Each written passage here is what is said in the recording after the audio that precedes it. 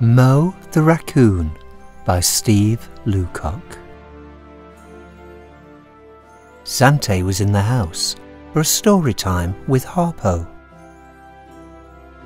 This is when she tells him about the friends she used to know.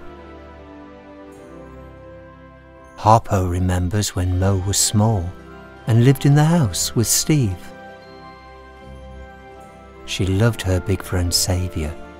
He gives her all she needs. She loved it when people came and would climb over Steve's son Jack. Mo and Alfie would fun fight, and she would climb up on Steve's back. At times she would creep into Harpo's cage and really risk her luck. And then she would take Steve's drink and get her head stuck in the cup. At night time she would cuddle and sleep upon Steve's knee. One day Steve said, "We need to talk, a secret between you and me."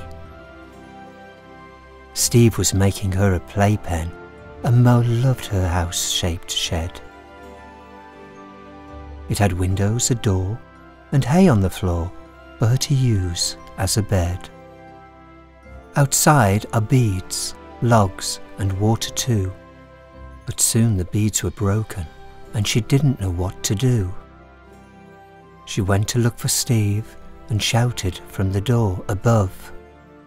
So Steve rushed to see her and gave her some love. She then went in the pen and ate using her claws. Then went in the water so she could wash her paws. Zante enjoyed the story, but was becoming a sleepyhead.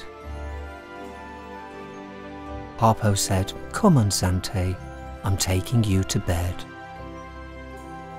Upstairs Zante went and into the bedroom, closed his eyes and had sweet dreams about Mo the Raccoon.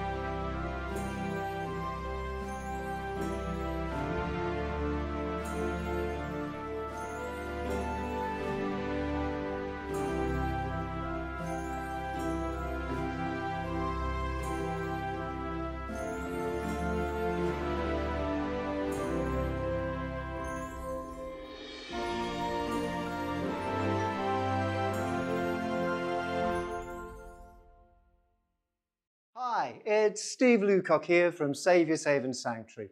Please, please, please subscribe to this channel and help us to support Zante Fox and Friends.